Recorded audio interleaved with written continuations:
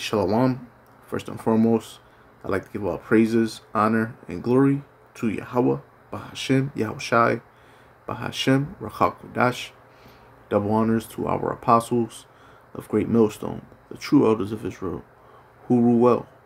Peace and salutations to the hopeful elect, pushing this truth and sincerity, and also to you women and children, keep on enduring, because these prophecies are coming to pass, and salvation is very near. Okay, for those of you who don't know, Yahweh is the name of the Heavenly Father. Yahweh meaning He exists, or He is to be. Yahushai is His beloved Son, who the world ignorantly calls Jesus Christ. Okay, Yahushai meaning He saves or He delivers. Ruach HaKodesh is Spirit Holy, pronounced in English as Holy Spirit. This is how you say the Father, Son, and Holy Spirit in the Paleo-Hebrew, also known as the Ancient Hebrew, aka the Holy Tongue. I'm your brother Bashar, and I'm just going to be going through a quick breakdown of Daniel, the 2nd chapter. I'm going to be starting at the 26th verse. Now, throughout the video, I'm going to be pausing and playing the video while I, break down the particular points that need to be broken down.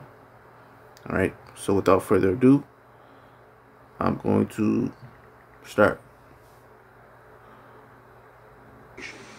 The king answered and said to Daniel, whose name was Belteshazzar, Art thou able to make known unto me the dream which I have seen, and the interpretation thereof?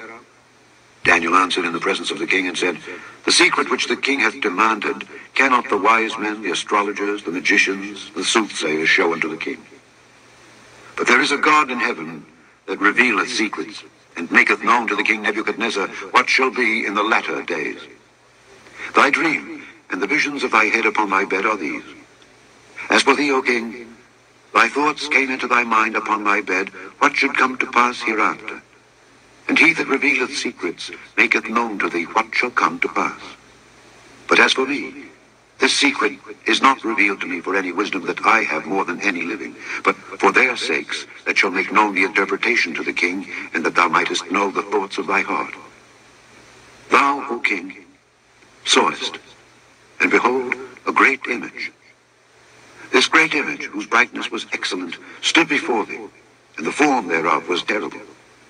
This image's head was of fine gold, his breast and his arms of silver, his belly and his thigh. All right, so the head of gold is the ancient Babylonian Empire. Now, the breast and arms of silver are the Persian Empire. Is the Persian Empire. Now,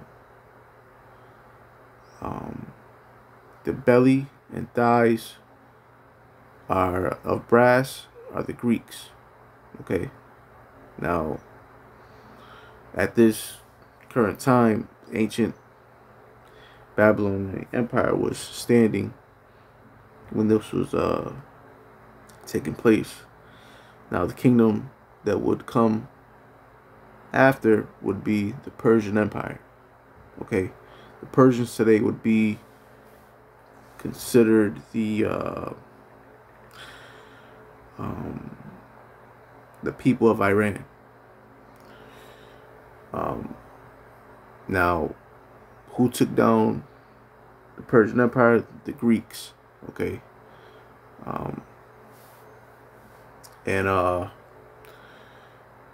What came after the Greeks was the Roman Empire, and those are the legs of iron. Just continue playing. Eyes of brass, his legs of iron, his feet, part of iron, and part of clay. All right, the legs of iron is the Roman Empire. Now, the feet is the revised Roman Empire. Okay, the revived Roman Empire. Okay, which includes the 10 toes, which we'll get into, which is mentioned later on in the chapter. but we're gonna break it down right now.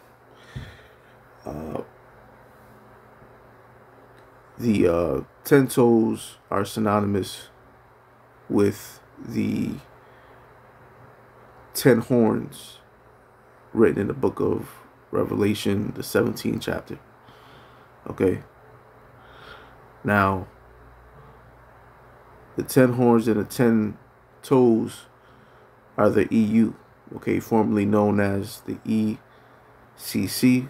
The EU is the European Union. The EEC, it used to be called the EEC, was an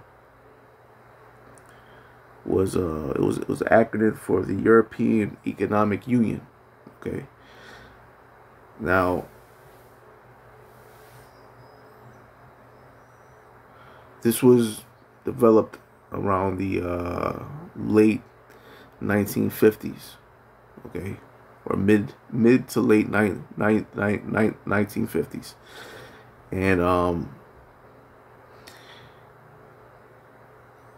and this includes 10 European kingdoms, okay,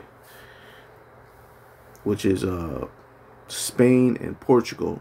Now, Spain and Portugal are considered one. There's really 12, but Spain and Portugal are considered one, and the UK and Ireland are considered one. Okay. Now, when we mention the rest, it'll make up 10. Okay, which make up the 10 horns. Okay. So there's Spain and Portugal. Again, they are one. The UK and Ireland are one. France, Luxembourg, Greece, Denmark, Italy, the Netherlands, Belgium, and West Germany. Okay.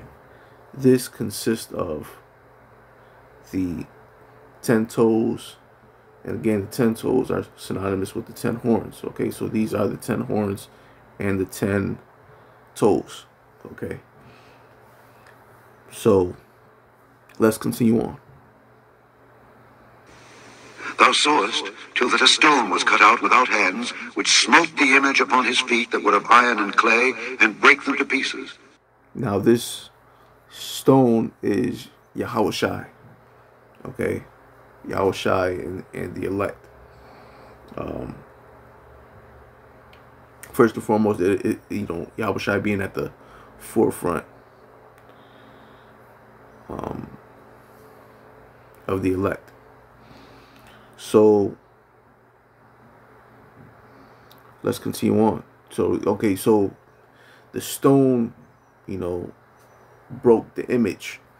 Now, this is a future prophecy. So with that being said, this image is still standing. These kingdoms are still in power. They still exist. Okay. So when the Lord comes back, he's gonna destroy these other kingdoms. Okay. Then was the iron, the clay, the brass, the silver, and the gold broken to pieces together, and became like the chaff of the summer threshing floors. And the wind carried them away, that no place was found for them.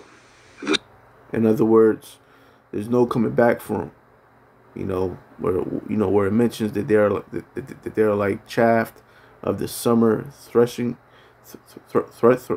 floor, and the wind carried them away. Okay, so there's no coming back from them. They're never gonna get back into power. They're gonna be destroyed for good. Okay, these kingdoms are gonna be destroyed for good. Stone that smote the image became a great mountain and filled the whole earth. Okay, now this stone that became a great mountain and filled the whole earth, this is talking about the kingdom of heaven being established, the government of the kingdom of heaven being established. Okay, because mountains represent governments. Okay, so this great mountain that's gonna fill the whole earth is the government of of Israel, okay, being established on earth. Now, that is the also the fulfillment of of 2 Samuel, the 7th chapter, the 16th verse, where it speaks about the kingdom of Solomon's being established forever. Okay. The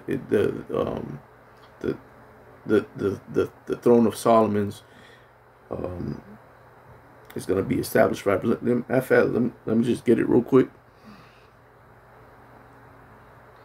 It's 2 Samuel chapter 7 verse 16. And thine house and thy kingdom shall be established forever before thee. Thy throne shall be established forever. Okay, so this is talking about Solomon's kingdom. Now, we know Solomon's kingdom wasn't established forever, but this is a future prophecy.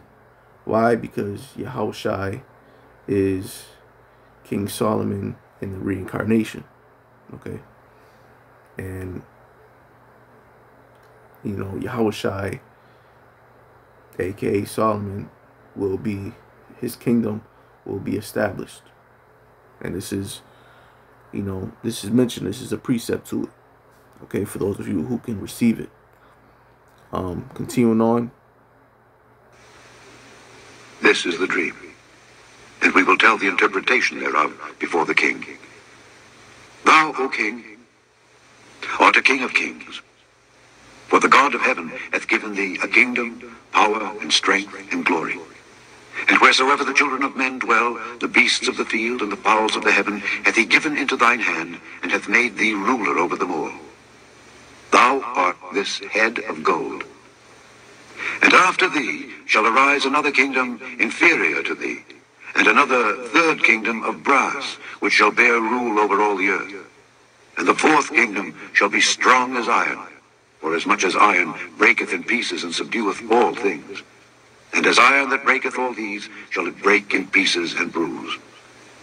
And whereas thou sawest the feet and... Okay, so that we just broke that down. You know, that's already broken down.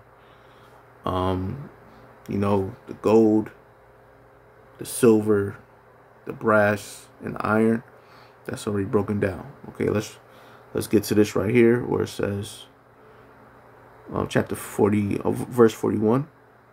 Goes part of potter's clay and part of iron, the kingdom shall be divided. But there shall be in it of the strength of the iron, for as much as thou sawest the iron mixed with miry clay. And as the toes of the feet were part of iron and part of clay, so the kingdom. Now, the toes that were part of iron and part of clay, that means that, you know, there are some European countries that are or European kingdoms that are strong, but some of them are weak. Okay. Shall be partly strong and partly broken. And whereas thou sawest iron mixed with miry clay, they shall mingle themselves with the seed of men. But they shall not cleave one to another, even as iron is not mixed with clay. And in the days of these kings shall the God of heaven set up a kingdom which shall never be destroyed. And the kingdom shall not... So, yeah, that's the fulfillment of 2 Samuel 7 chapter, the 16th verse. Okay, where it says, and in the days of these kings shall the God of heaven set up a kingdom. Now, whose kingdom is that? That's the kingdom of Yahushua. Okay, also known as the kingdom of which Yahushua is also known as Solomon. Okay, well, Yahushua is the reincarnation of Solomon. All right. Continuing on. Be left to other people, but it shall break in pieces and consume all these kingdoms, and it shall stand forever. For as much as thou sawest that the stone was cut out of the mountain without hands, and that it brake in pieces the iron, the brass, the clay, the silver, and the gold, the great God hath made known to the king what shall come to pass hereafter. And the dream is certain, and the interpretation thereof sure. Then the king Nebuchadnezzar fell upon his face and worshipped Daniel, and commanded that they should offer an oblation and sweet odors unto him. The king answered unto Daniel and said, Of a truth it is that your God is a God of gods, and a Lord of kings, and a revealer of secrets. All right, so with that, I'm going to end it right there. Lord willing, you brothers and sisters was edified. I'd like to give all praises, honor, and glory to Yahweh, Bahashem, Yahushai, Bahashem, Rachakwadash. Double honors to our apostles of Great Millstone, the true elders of Israel, who rule well and teach well. Peace and salutations to the hopeful elect, pushing this truth and sincerity, and also unto you women and children, keep on enduring, because these prophecies are coming to pass, and salvation is very near. Okay? Lord willing, you brothers and sisters was edified. Till next time, shalom.